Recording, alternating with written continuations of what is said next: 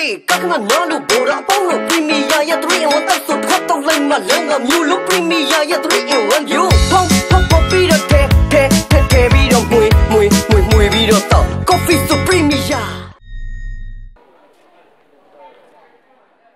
လာမယ့်2020မှာမြန်မာလက်ရွေးစင် U18 အမျိုးသားအသင်းဟာနိုင်ငံကိုစားပြုပြိုင်ပွဲတွေထပ်မံရှင်ပြိုင်မှုရှိနေလို့ဆိုပါတယ်။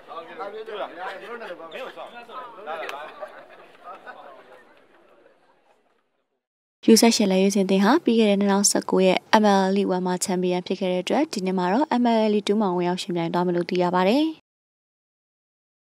ဒါအပြင်ဖေဖော်ဝါရီလအကုန်ပိုင်းမှာဂျပန်နိုင်ငံမှာကျင်းပမယ့်ဂျပန်ပလက်အာဆီယံဒေသတွင်းနိုင်ငံတွေပါဝင်မဲ့ဘောလုံးပြိုင်ပွဲနဲ့2020အင်ဒိုနီးရှားနိုင်ငံမှာကျင်းပမယ့်အာဆီယံဘောလုံးပြိုင်ပွဲတွေကိုဝင်ရောက်ရှင်ပြိုင်သွားမှာပဲဖြစ်ပါတယ်။အနေနဲ့တော့ဗောနော်ဒီအသင်းကိုတကယ်ကိုအားပေးနေတဲ့ကျွန်တော်တို့ဒေသကြီးတကယ်ကိုကျွန်တော်ကျေးဇူးတင်ပါတယ်။ဘာဖြစ်လို့ကလေးတွေကနေတဲ့အခြေအနေကြတော့အမှားတွေရှိတယ်။ကျွန်တော်တို့လည်းမှားနိုင်ပါတယ်။ဒါပေမဲ့ကျွန်တော်ဘက်ကဒီဒေသတွေပြောနိုင်တယ်ကျွန်တော်မှရှိတဲ့စွမ်းအားလေးနဲ့ပေါ့နော်ကျွန်တော်တီးတဲ့လောက်အခုချိန်လို့ကျွန်တော်အနေနဲ့တော့ကျွန်တော်ကတကယ်ကိုပညာသင်ရတဲ့အချိန်မှာကျွန်တော်ကတော့ကျွန်တော်ရနိုင်တော့ပေါ့နော်ကျွန်တော်အကောင်းဆုံးကျွန်တော်ကစားသမားတွေပူးပေါင်းပြီးတော့ပေါ့နော်ဒီဒေသတွေပျော်ရွှင်မှု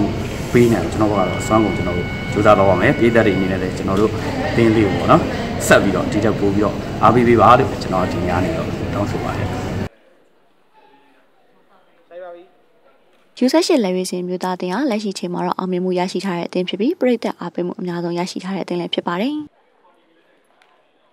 အသင်းကိုတော့နီးပြချုပ်ဦးစိုးမြတ်မင်းကတာဝန်ယူကင်ထွေးထားတာဖြစ်ပြီးအသင်းမှာကစားသမားတွေဟာအသက်16နှစ်ကနေ18နှစ်အထိပါဝင်တယ်လို့သိရပါတယ်ရှင်။